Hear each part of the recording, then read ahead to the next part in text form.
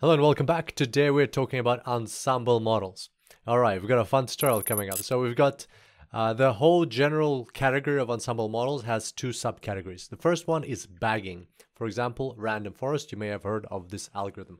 And by the way, here's a fact for your trivia night or something to talk about at work at the next drinks party. Bagging actually comes from Bootstrap aggregating. So it just so happens that bagging is a very, very good acronym for what we're doing for the actual term Bootstrap aggregating, as we'll see just now.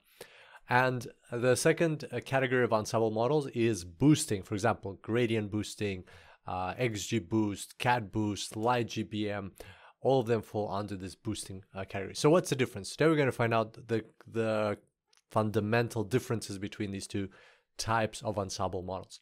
So in the bagging ensemble model, this one, we'll start with this one. We've got the original data set, then we bag it. And that's what I mean when I say that bagging is the perfect acronym for Bootstrap aggregating, because it really explains well what we're doing. So we put all of that data, let's say we have 10,000 observations, we put all 10,000 in this bag, and then with a process, we sample from that bag with a process with replacement. So basically we take out 10,000 samples, but we take out one sample and we put it back in, and then we shuffle it and we take out another sample, put it back in. So we take out 10,000 samples in total, but because we're putting them back, we might, well, most likely we aren't going to get the exact same original data set. We're going to get some elements repeating several times. So we'll have a very different looking data set, but which will have the same exact size as the original data set. And then we will use that data set that we've just taken out of the bag using this method. We will build a model with that data set. So that will be our first model. Then we'll use that same sampling approach and we'll take out another data set of another 10,000 observations, and this one will be different yet again, even though it's constructed from the same original data set, but because we're taking something out and then we're putting it back. So we're taking something out, we're registering what we took out, that sample, we're adding it to our sample base, but we're putting it back so to allow us to take it out again if it so happens. And we build a model from that. And then we have another, do it again, and then we build a model from that, and we do it again, and many times. So we build many models, all of which come from the same original data set, but in each case it was sampled differently.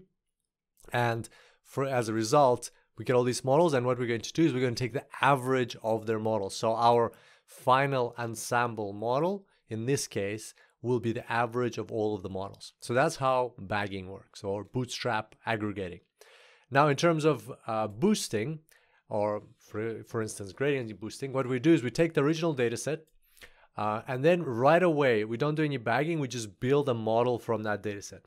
And in most cases, the first model is a very, very simple model, as we'll see in upcoming tutorials. It's just a simple average of all the data. But we'll talk more about that in upcoming tutorials. Basically, we build a first model. And then after that, all of the models following that will be designed to sequentially reduce errors. What does that mean? Well, the first model is going to have some sort of errors. All models have errors, nothing is perfect, right?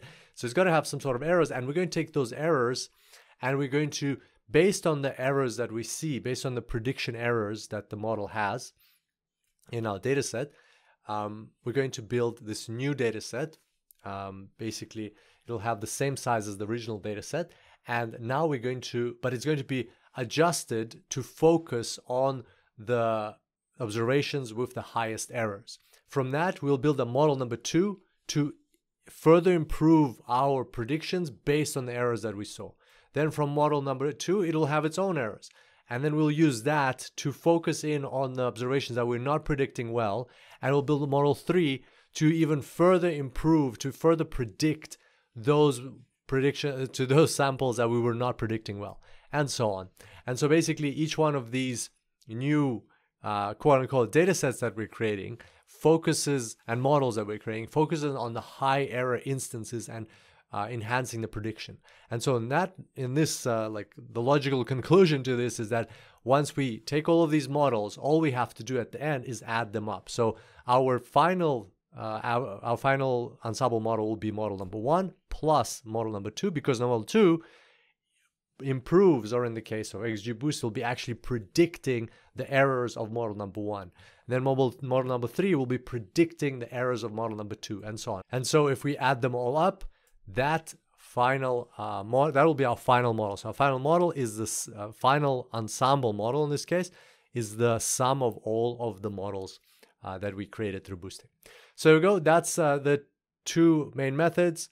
The key takeaway here is that the key difference between these methods is that bagging focuses on creating independent models and then averaging out their independent predictions, whereas boosting focuses on reducing error in a sequential manner, with each model building upon the previous one, and therefore at the end we add them up. Now make sure to check out these videos on the right or the full course in the description to continue your learning, and I look forward to seeing you there.